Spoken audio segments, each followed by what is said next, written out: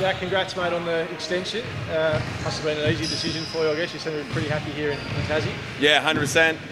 Agent upstairs did their business and happy to put pen to paper and call Tasmania home. I wouldn't want anything else. What have you enjoyed about it so far, I guess? Is it the culture? Is it playing some of your best basketball, I suppose, a bit of everything? Oh, it's 100% everything. For me, it's the people though. Whether it's the people I work with, the people I run into at Kingston, from upstairs management to teammates to the DPs, to support staff, to the people of Tasmania, the ones that show up every single night and cheer us on. It's all of that is what makes this place special. All of that's what makes us win basketball games, and all of that's what makes me want to stay here and keep playing basketball for as long as I can. It was a bit of a risk when you came down, I suppose, unknown. You over the 36s, obviously, but it's all paid off for you. Yeah, for sure. I mean, I know Coach Scott did his background checks. Who's this crazy kid from Adelaide that's running around screaming? And I'm glad he brought me in, and I'm glad it worked out. You seem like Scott's your biggest fan, it seems like, when he talks to us media. Talk a bit about the relationship you've formed with him and how that helps you want to stay here, I guess. Yeah, I mean, the last couple of weeks he's been challenging me, so I've probably been his least favourite.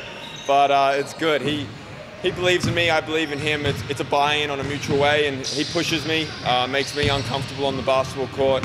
In trainings every day, brings in guys like Curls that I have to battle against, and iron sharpens iron. But you know, a coach and a player is one of the biggest relationships involving basketball, and I'm lucky to have him back me and in my corner. Wouldn't ask for anything else.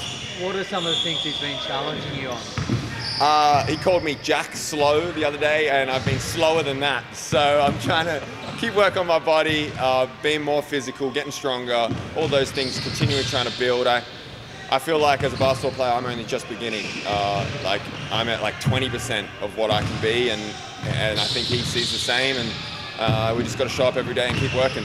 How much does that excite you that you do feel you're only at 20%? You're probably already one of the better players in the league. Yeah, I mean, it's just there's always so much room to grow. Like in everything from on court to off court.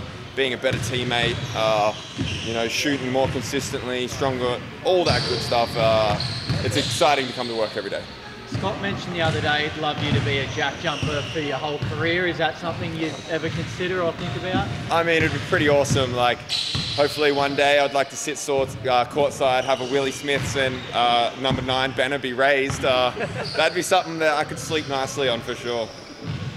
You had that shoulder injury in pre-season. How's that traveling? Yeah, it was hard coming back. I've been pretty open about how hard Darwin was for me physically and mentally, coming back from kind of my first major injury. And it's feeling good. We're still doing work on it every day, but it's getting stronger as we're going along and hasn't caused me any problems in the games. As I said to Scott, mate, it's been a long time since the team's done what you guys did at Perth the other night. So, pinch yourself a moment. It's like watching the Harlem Globetrotters there at one stage. You were playing that one. It was definitely a cool moment. Just to do that at home against such a quality team.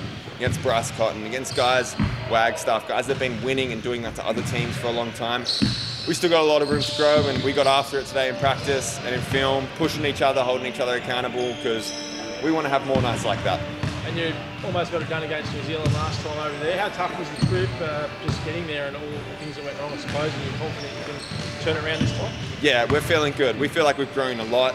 That second half in New Zealand was kind of a huge stepping stone for us. The way we want to play, and hopefully we can keep carrying this over.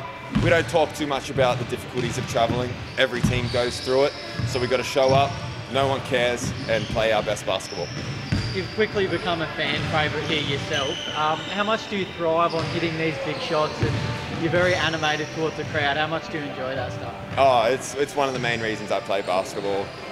It's one of the main reasons I wake up and put in the work I do, is so I can be on that court and take and make those big shots. And yeah, the fans get me going, and I love nothing more in life. I'm sure you already had the confidence, but does the last few weeks, the 4-game win streak, further give you guys belief that you can really challenge for the title this year?